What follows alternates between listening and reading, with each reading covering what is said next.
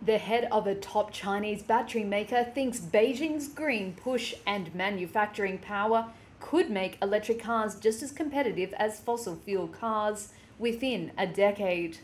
Octillion Power Systems makes custom batteries for car makers, and like others, it's hoping to cash in on the rise of electric cars in China.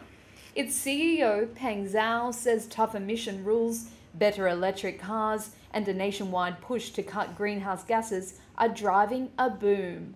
So it is exciting time. It fundamentally changed the dynamics from a subsidy-driven market to a consumer-driven market.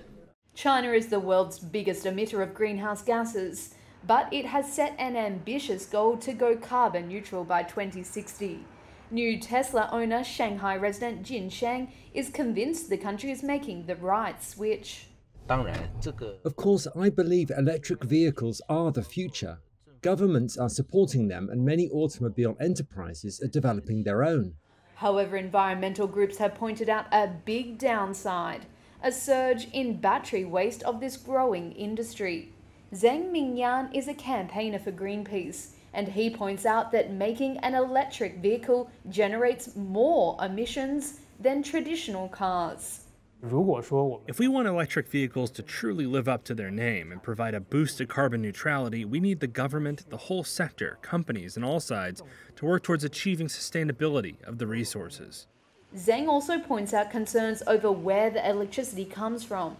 He says that in China's case, around 2/3 of electricity comes from the burning of coal. Chinese cities have responded to the waste question by setting up recycling schemes. But Zhao, the battery CEO, shrugs off any pollution nightmare. He believes scarce resources like nickel and cobalt in the batteries mean people will try to make money by reclaiming them rather than dumping them.